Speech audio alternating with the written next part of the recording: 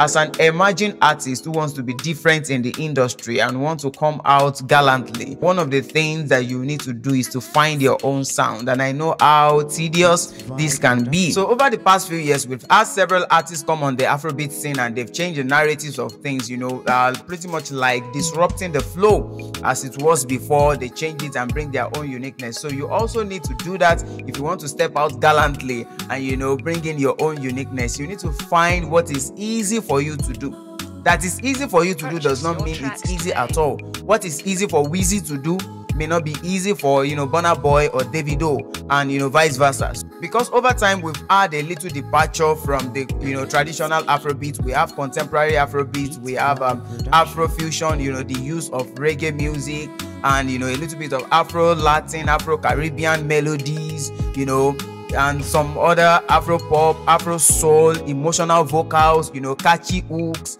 all those things. So you need to check what is easy for you to do, and you must also be willing to pay the price, like working with a producer like me or some other people that are very, very good, and you'll be able to carve out what you want to build. If you are a very good vocalist, maybe you are going to move towards Afro soul, the emotional vocals. Everything is not going to be groove all the time. Another thing you need to think about is you want to build something that is capable of global penetration. What do I mean by that?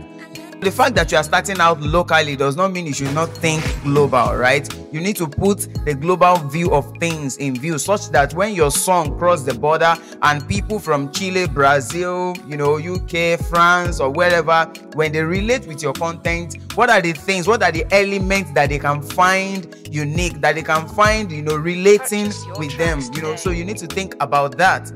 That is what it means to think about global penetration. So you are not just thinking about your locale alone, but you are thinking of how to break into other culture, other people, and rent a space in their mind. So I am Beat Vibe. I'm going to see you in the next video. Bye for now.